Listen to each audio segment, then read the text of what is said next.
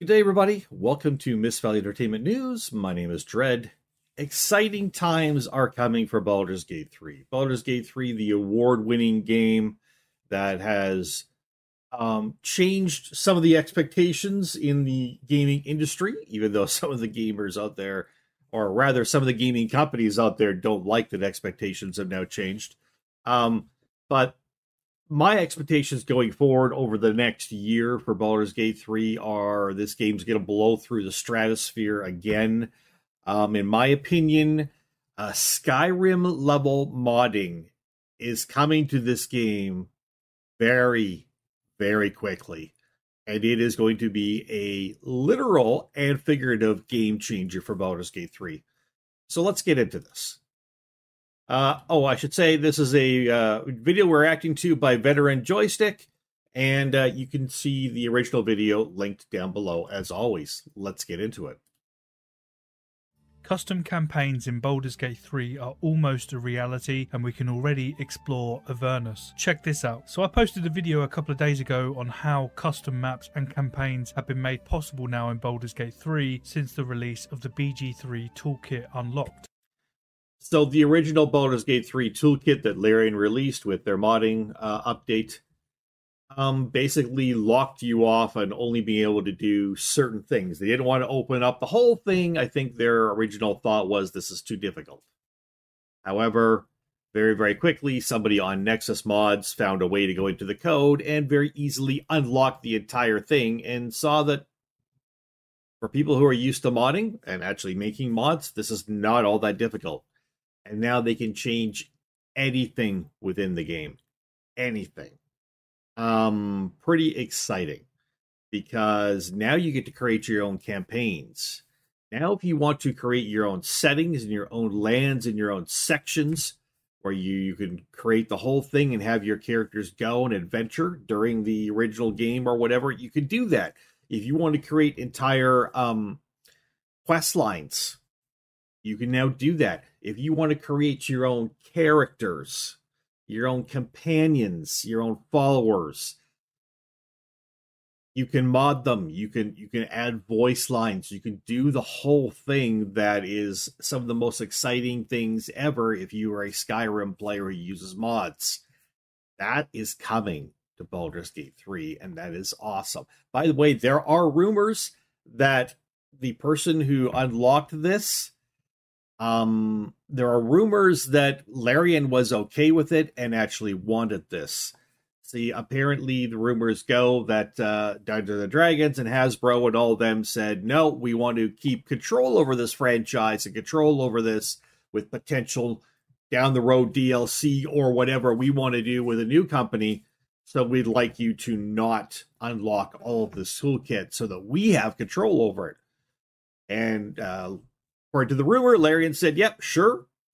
Well, we'll go along with what you say, but they left a back door by making it very, very easy to unlock the rest, and we're quite confident it was going to happen.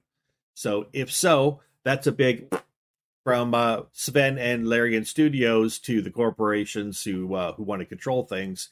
And then all I can say is thank you, Larian. Let's move on.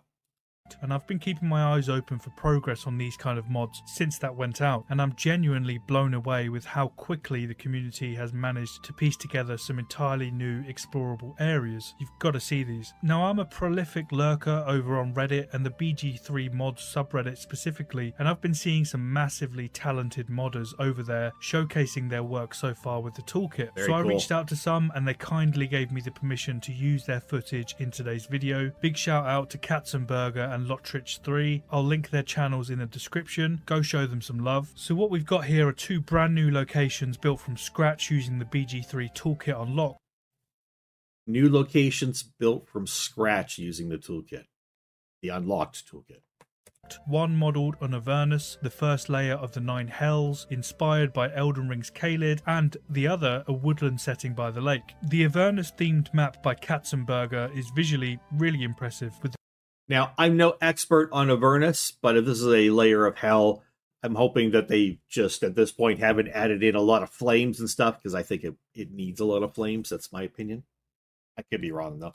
The striking red colour scheme and what I assume to be a river of blood. You can definitely see the K-Lid inspiration here with the mushrooms, burning bushes and tree stumps next to hanging bodies. It's so cool to see all of the ground loot and chests scattered around, all of which have been hand placed. We can even see some custom books detailing the backstory of Avernus itself. I'm assuming these can end up being brand new detailed lore books to expand on a location's lore or even further the story of origin characters themselves. The crazy thing is this has all been put together in just 2 days, and they've mentioned over on Reddit how easy the tools are to use, which 2 days work to make that.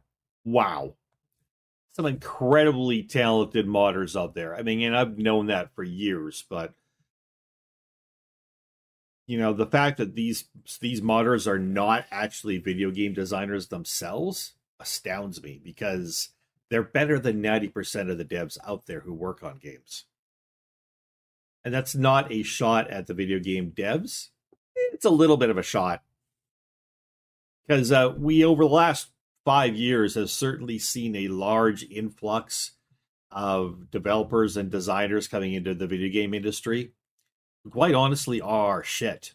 They're shit. A lot of them are woke activists who want nothing more to push an agenda. So they did a quick study and something, jumped into it. Don't have passion for it. They just have passion for whatever their agenda they're pushing, and they don't know how to make a game. And we're seeing way too many people hired where that's the case. Now, obviously, there's always great devs out there, and even in the last 5 years, there's been some great devs hired, I'm sure.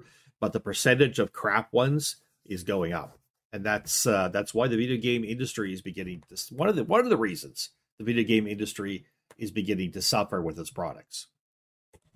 Which is music to the ears of a half-wit like me, and they're already exploring how to add in new cutscenes and voice lines, plus potentially starting work on Menzo Baranzan, the city of spiders from the Underdark.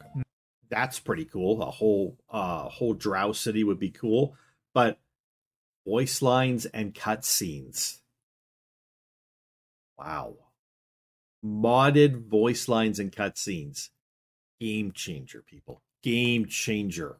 Next, Lotrich 3, on the other hand, has put together a new woodland location starting in the ruins of an old church. Looks like some of the ground textures are still needed to be added or tweaked, but other than that, it looks nice. With an eerie shrine in the centre with what seems to be orange dagger in the middle of it. The particle effects or fireflies here look really cool. We've then got a little homestead, which from what I understand is custom built. This in itself is massive for the game, as it brings us a step closer to being able to create custom player homes that we can then decorate. In another clip, we can see a picturesque lakeside picnic site at sunset, which looks like something straight out of a romance cutscene. From the feedback, it seems it's entirely possible to build out completely new storylines with whole new fully voiced cutscenes inside a fully custom campaign setting. And again, this was done in 2 days. Think about what this work would look like in a month from now. By the way, good time to add in. If you're interested in watching some gameplay from me of some modded Baldur's Gate 3. No, I don't make my own mods, but I am putting out probably this coming week here, the beginning of a series on well, I shouldn't say this coming week. In the next coming couple of weeks for sure, over on my Mist Valley Mods channel. Link is down below. Mist Valley Mods, MODZ. I will have a Baldur's Gate 3 modded series. It'll be my first modded Baldur's Gate 3 series. I'm pretty excited for that. I put together a list of mods that I wanted to use, and I'm just playtesting right now to make sure that all works. Seems to be going well so far. By the way, I am not using the in-game modding tools to just add mods. I'm actually using a Baldur's Gate 3 mod manager that I downloaded off of Nexus, and I'm downloading all the mods off of Nexus, inserting them, making sure they work properly in the mod manager and going that way. That's the way I'm used to with Skyrim, and I appreciate that way, and I like learning little bits about how to add mods in by doing that. So in the next few weeks, Baldur's Gate 3 Modded will be coming to my Mist Valley Mods channel. That'll be an ongoing series. If you're interested, please check it out. By the way, that channel also in the next week or so, hey, we'll be adding a modded series for Conan Exiles as well. Never done that before either. So if you're interested in that, and that'll be played on the Savage Wilds map that I have never played on before, an entirely new Conan Exiles map for me, to check out Mist Valley Mods. It's still very early days and modders are still figuring out all of the functionality, but to see this level of progress in a couple of days is genuinely mind-blowing. Yeah, Hats off to you guys. Make sure to go check out their channels, which are in the description. There is a Discord server out there that has a guide on exactly how to use the tools and how to make certain things. And like I say, they're still working on figuring out the ins and outs of it. It's a really cool community to be a part of. I'm super excited by the development of these kind of mods and what this means for the future of the game. So if you want to stay up to date on all things Baldur's Gate 3 and the ever-growing mod scene, make sure to give the video a like, drop a comment, and subscribe to the channel for more. So yeah, check out. All right, try not to sneeze. Check out Veteran Joystick's original video, linked down below, and check out Mist Valley Mods for some modded gameplay upcoming. I am still working on my own Skyrim mod list as well, which will be probably available later this fall or early in the winter. We will get that up and running eventually. It's been a while, and I've done many Skyrim mod lists, put them together before. This one's challenging, but it's going to be what I'm describing as, because of interference from Bethesda into the modding scene, it's going to be my last Skyrim mod list. I'm hoping it to be stable enough to be able to play for a long time. Hey, I think this is a very, very, very exciting for Baldur's Gate 3. I really think over the next year, this is going to really change things for this game. And I think it's going to bring a lot of people flooding back to this game. And I think you are going to get Skyrim level modding done on this game. I think it's going to be the second most moddable game after Skyrim. I mean, right now we've got very simple kind of mods. I mean, we had a couple that add in races, a couple that add in classes, but most of them are very simple changes. These new mods, when they start coming out and people see how modders, professional modders see how easy this is to do, this is going to explode. And you're going to be able to play Baldur's Gate 3 in the future in ways you had no idea you ever wanted to, but you're going to be able to, and it's pretty exciting. So for Mist Valley Entertainment News, my name is Dread. Thank you all for your views. Don't forget to leave a like, little thumbs up there. Subscribe to the channel if you haven't already. Love to have you on board.